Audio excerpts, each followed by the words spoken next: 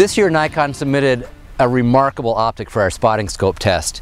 This is the EDGE, the EDG Fieldscope, which Nikon's actually had for a couple of years. We had it in our test 2 years ago, but this year is radically different because of this box right here between the eyepiece and the focus knob.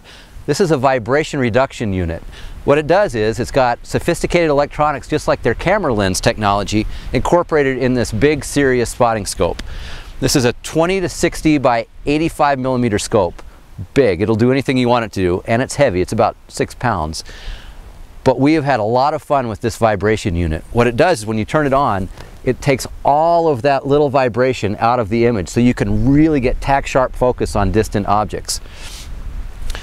We also experiment with it at low light, and it gives you just a little more time in the field because those distant objects aren't moving around in the viewpiece. You're going to pay for this. This is a $5,500 optic. A lot of money to pay. But if you're a sheep hunter or somebody who's got to really rely on your optics, this is a great investment. And I got to tell you, I was a little worried about this being fragile. Sophisticated electronics in a sporting optic that you're going to be carrying around the field, thrown in your backpack. I'm not proud to say this. This scope fell over at our gun test. The wind came up, it knocked over this entire tripod. The entire lens fell off of this thing. The battery compartment came open. I cried. I was a mess just because, A, the price I was looking at, but this is a lovely optic that was apparently ruined.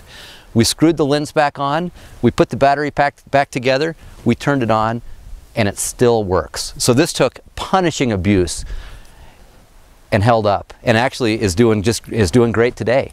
So if I was on a sheep hunt of a lifetime or was in the backcountry and I took a bad fall, I have every faith that this optic would still work. A remarkable achievement.